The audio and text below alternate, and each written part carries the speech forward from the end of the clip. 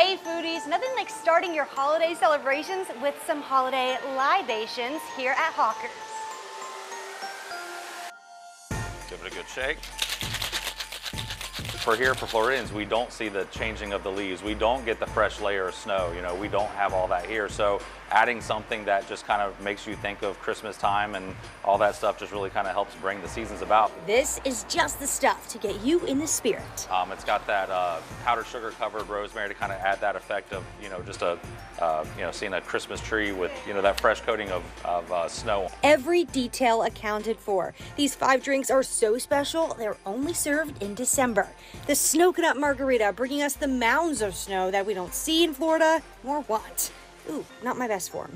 Oh, Christmas tea with refreshing green tea and hibiscus accents. Then there's Ho Ho hot chocolate. This one's not for kids.